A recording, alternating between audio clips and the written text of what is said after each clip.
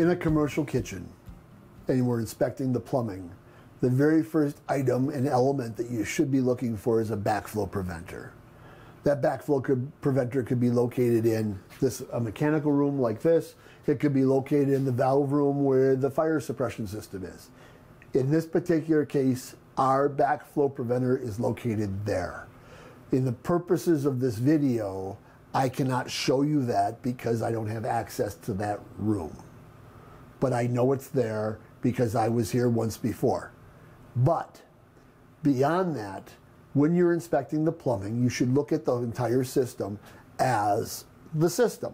And so this is a very sophisticated building. We have two large commercial water heaters. Both of these water heaters are state of Colorado inspected. They're more than water heaters. They're actually considered to be boiler inspection. These are high efficiency commercial grade units. Both of these units are gas. Both of these units are high efficiency that go out through PVC. Both of these units are high temp and ready for operation. They both have circulation pumps moving water around the building.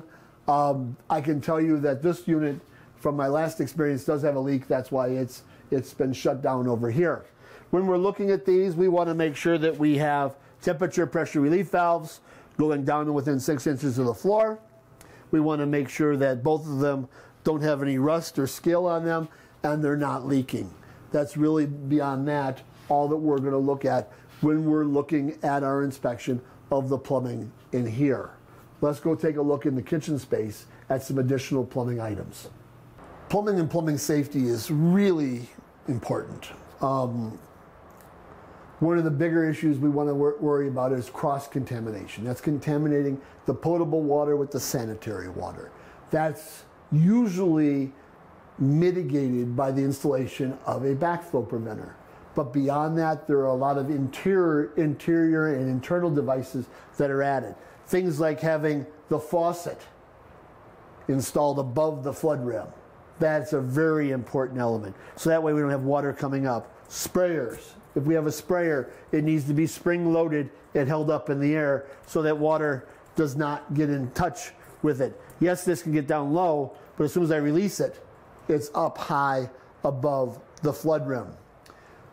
Other items that might be present would be individual vacuum breakers on some of the appliances. That'll be most likely found on service sinks.